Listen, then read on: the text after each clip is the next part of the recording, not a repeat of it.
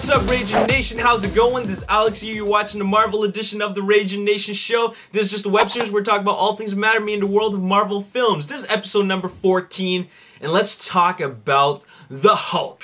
We haven't talked about the Hulk for a very long time because Marvel Studios hasn't mentioned that they have any plans to make a solo Hulk film. Well, that might be about to change. Because, according to Latino Review, that would be a website that reports on movie news, it's reported that Lou Ferrigno claims that after the Age of Ultron, after his work on Age of Ultron, that Marvel intends to work on a solo Hulk film. Now, I don't know if this report is completely accurate, but Latino Review is actually a pretty reputable movie website, and they have some pretty good sources.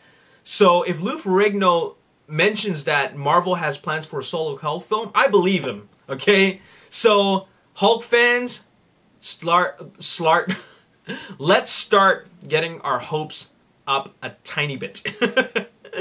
I mean, Marvel Studios already did mention that they got dates secured for some future Marvel films that haven't been announced. They haven't announced which character they're going to make films out of, alright? So, I mean, who knows? Maybe it's going to be a solo Hulk film. Let's hope for that, because I want to see a solo Hulk film done right. I mean, I like the Incredible Hulk, but I thought it could have been better. I thought it could have been a lot better, but I don't think it's a bad film in any way, alright?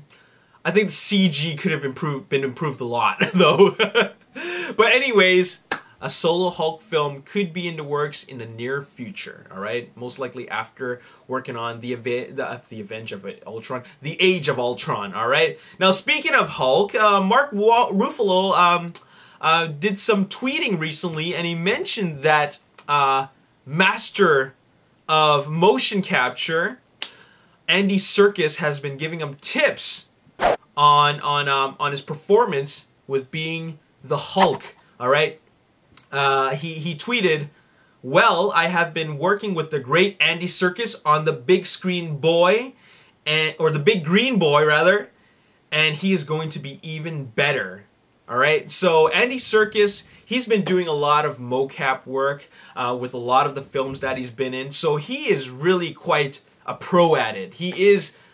you could almost call him the godfather of motion capture performances, because he's been doing so many films using motion capture to the point where this guy's mastered the art. And you know what? There's no better person to receive advice from than Andy Serkis, and apparently Andy Serkis is helping Mark Ruffalo with the mocap performances. So we can expect to see some better and cooler and more hard-hitting action from the Hulk in Age of Ultron. Essentially, they're going to make it a lot better, alright? Now, speaking of Age of Ultron, here is our first look at the new Iron Man armor that is going to be featured in Age of Ultron. And now, I don't know what mark it is going to be. I mean, they had Mark 7 in Avengers. They also had Mark 42 in Iron Man 3. So, let's take a look at the Iron Man suit in Age of Ultron.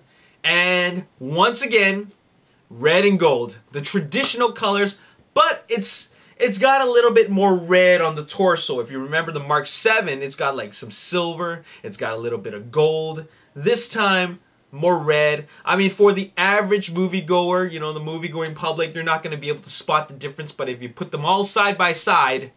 you know, this one is different from the previous ones. Now, the curious thing is, what are the special features? I mean, Mark 7 had the whole deploy thing going on, and Mark 42 was able to do a lot of cool things. You know, you can you know, it was able to separate, all right, and you can control it from Wi-Fi or through like some kind of thing, you know, hit some kind of like thing, right? You know what I'm saying? But the curious thing is, what is the feature of this new Iron Man suit, alright? I don't know what it is, but maybe fans of the Iron Man comics will know what that is, and so you can let me know in the comment section below. Now, I want to leave the ending, the closing of this this video, this episode, to talk a little bit about The Amazing Spider-Man 2. And, you know, if you want to avoid spoilers about The Amazing Spider-Man 2, stop watching this video right now, okay? Because I'm done reporting the news about the Avengers and Marvel Studios. I want to talk about The Amazing Spider-Man 2. And like I said, I want to leave this part for spoilers. So, I gotta say this, okay? I think that Rhino didn't need to be in the movie, alright? I knew that Rhino, the way Rhino, or rather the movie was going to end as soon as Spider-Man slammed the manhole cover onto Rhino. How did I know that? It is because how the movie was played out. Electro and Green Goblin are the main villains, okay? We were not given any time for Alexei Setsevich to develop as a character.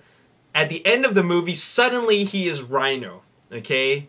And I just felt that, man, this entire movie is so predictable. I gave the movie a 7 out of 10, and the main reason the movie is so predictable is because of the way it is being told. The movie, Mark Webb is focused so much on making, or in setting the movie up for the sequel, and the Sinister Six film. It got to the point where the writers, you know, just kind of left nothing for surprises. All right, and another thing is that Sony overkilled on the marketing, completely overkilled on the marketing. The reason why is because if you watch every single trailer, every single TV spot, every single teaser, every single clip, there's nothing left for you in The Amazing Spider-Man 2. I've watched every single one of those clips, and it covers all the main highlights of the film. All of them. And I think that ruined the movie for me. Alright? I still give the movie a 7 out of 10. I think it's a great film. I think it could have used a lot of improvements. I think the action is spectacular. The CG work is great. And I think that there was a lot of great chemistry between the characters. But I think that I feel that Sony did a bad job marketing this film. They spent $200 million in marketing it, and it was just too much, okay? In this case, less is more. The story has already been told by Sam Raimi, okay? So, you don't need to put out all the marketing. Spider-Man markets itself. Just by the fact that there's a movie coming out, people will watch it. Okay, that's all I gotta say in this video. Okay, I just wanted to just throw that out there. I didn't want to make a whole spoiler video about the spoiler review on The Amazing Spider-Man 2 because all I really want to say is that the TV spots is just overkilled me too much. Okay, Michael Bay markets his movies a lot better because even though he puts out a lot of TV spots and marketing and trailers, they always leave room for surprises. Alright? Like in the Transformers films. There's always surprises that you don't see. But Sony killed it. No, Sony overkilled it. Anyways, that's all I gotta say in this video. If you have any comments or any knowledge about this new Iron Man suit, let me know in the comment section below. Also, if you have any feelings about any of the same feelings I feel about, or any feelings at all about The Amazing Spider-Man 2, let me know in the comment section below. That's all I gotta say. As always, if you enjoyed this video, hit the like button, subscribe to the YouTube channel, like me on Facebook, The Ragin Nation, check out my photos on Instagram at The Ragin Nation, and tweet with me on Twitter at Ragin Nation. My name is Alex. Thanks for watching. I'll see you next time. Peace. Only Harvey Elder in Fantastic Four. He doesn't actually become the Mole Man until later on, perhaps for the sequel, considering that they already have a sequel planned.